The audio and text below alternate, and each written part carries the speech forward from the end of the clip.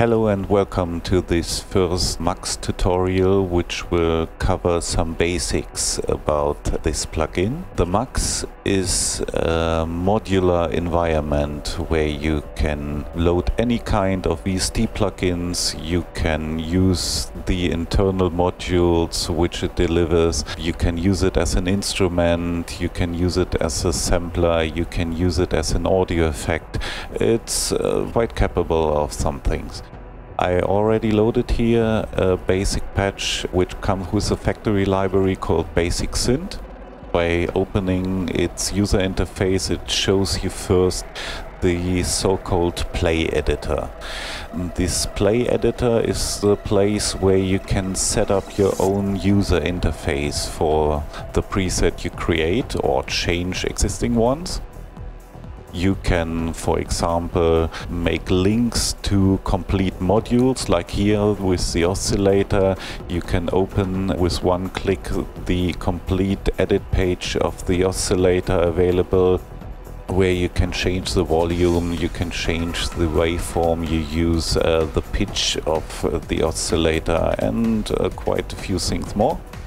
You can set up and control from this page any parameter which is available for automation inside the whole MUX. One great part about this program is that you can go as deep as you like. So you can load a MUX into a MUX into a MUX into a MUX as far as you like. And you will always have access from this play editor to every part in this preset you made.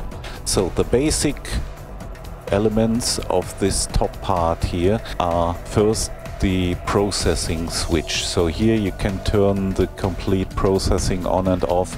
You have a preset selector. By clicking on this text box you can open an internal file list where all the factory pages presets are available, categorized in effects and instrument and subcategorized. You have here a user library. This is a place where you store your presets yourself. When you save any patch in the MUX, it will be stored in this user library, not in the factory part. The arrows to the left and to the right allow you to step through the available presets. The Open Preset button does nearly the same like this text box. By clicking on this button you get this file list, but here in a separate file browser window, which allows you to navigate through your complete file system to locate presets or whatever. You can set up your own favorite places where you can quick jump to. You can make new folders, for example. The Save Preset button will save the changes you have made to existing preset, or if you build up one from scratch, you can save this preset. If you want to have more detailed access to the saving process, you choose Save Preset As, which will open the same file browser, but it says now Save As, where you can locate the place where you want to save this preset. You can give a new file name. If you want to just change an existing file name, just click on it and say new file, and then it's already named for you, so you can make any changes to the name. This little number box here is a pitch selector, which will in real time change the incoming notes and pitch them up or down respecting to the settings here you've got. For example, if I hit the middle C on my keyboard, you have this pitch. If I, for example, go to -12 and hit the same key, it plays one octave lower. This next button we cover in a moment, but first we go to this option list where you have some additional options. One really helpful entry in this option list could be this revert preset, which reloads the last loaded preset when you have made any changes to the parameters and you want to go back and cannot remember the values they had before. Just go to this revert preset. So for example, if I set now this to different values and I'm not happy with it and want to go back and I cannot remember these, I don't have to go to the file list and load this preset from the file list again. I just go here to revert preset and now it reverts to the previous settings. The next button we have to cover is this show play deep editor. From the play editor, if you hit this little button here, it shows the deep editor. The deep editor is a real modular area where you can connect everything, where you can load everything up. The deep editor on the top looks the same like the play editor. You get the same buttons, the same boxes, but it differs from this part on. Here you have access to so-called meter parameters. These meter parameters are quick controls where you can set up several parameters from the contained modules. You can drop a module on this parameter to set it up. You can go to this edit entry in the right-click context menu. When you call it up, it opens this little window where it says its name. Double-click on the entry will lead you to the mapping window where you can set up the target module. This list contains every module which are available in this current state of the MUX. From these meter parameters are 16 available, which you can reach with these little arrows here. If you make this editor window even bigger, you can see more at a time, and if it's a little bit smaller like this, just go through them with those arrows. Okay, let's talk about the modular area here. This is a place where the fun really starts. By right-clicking in the empty space and choose the entry Add Module, you get a list of available modules which you can add. You get complete presets of the factory or of the user library. You can choose any VST effects or instruments. You can choose rewire devices, if any, or internal modules. To delete a module, just select the one and hit delete on your keyboard. Here you can confirm if you want to delete it or not. I'd choose no for the moment. You can right-click a module to reach further options like renaming, cut and copy, paste, and many more, like you can see here. The signal flow in each MUX, no matter if instrument or effect, goes from the input always to the output. You can set up your modules from left to right or from bottom to top, or like you see in the most patches, from the top to the bottom, but the signal flow always stays the same. The signal passes through from the input to the output.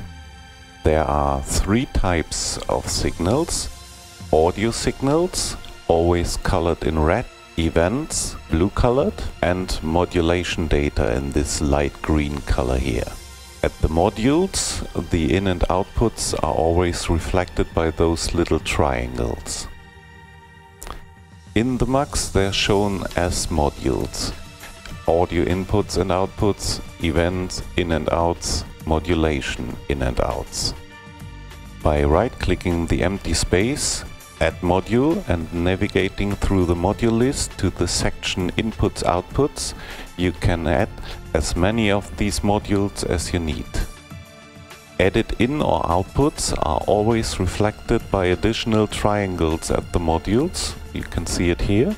There's a second output now because I added a second output module in the MUX, and removing these modules will remove this little triangle too. Connecting the in and outputs is a quite easy task. Just grab the little triangle of an output and drag it to the input triangle of the wished module. but you can only connect equal colored in and outs, blue to blue, green to green, red to red, and you can only connect an output to an input. You cannot connect an input to an input. When you want to try it here, the input to the input, it will automatically jump to the output. A second method to make a connection is to drag the wire directly onto the module.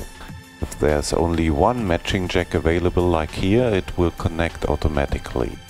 If there are more jacks available, like on the second example here, you get a little context box where you can choose from the available ones. To delete a cable, just select it by left-clicking and hit delete on your keyboard. By double-clicking on the cable, you get a property window, which differs a little bit depending on which cable you made the double click. The same on an audio cable, you get some options more. You can have access to the same options we spoke about by right-clicking a cable and choose either properties or delete. Let's see what happens here. In this polysynth, I set up the most basic patch which is necessary to make some useful noise in the MUX. Playing a note sounds like this. Now I play the same note and then I add another one.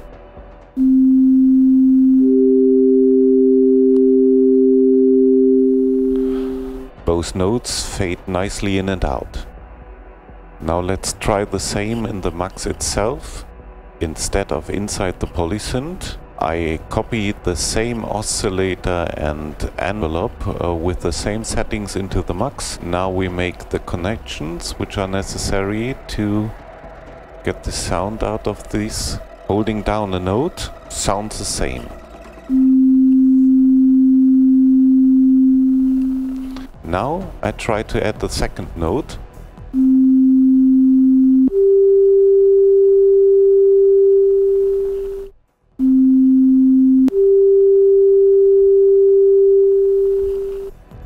I hope you can hear what happens.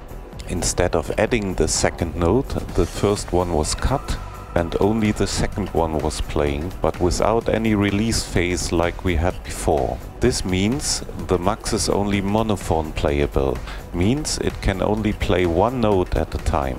To be able to play polyphone patches, you have to insert oscillators and envelopes in the polysynth. And this is a reason why you perhaps have noticed this before.